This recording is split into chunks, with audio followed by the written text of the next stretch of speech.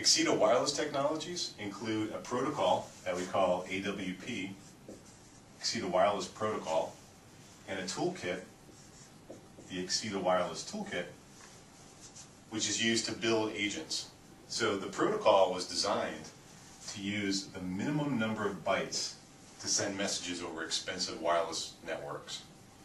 The Axeda Wireless Toolkit is designed to provide a very flexible API that can be used to build an embedded agent for remote equipment or telematics devices. The toolkit provides an abstraction for doing messaging to the platform using AWP, and also provides an engine for doing rules,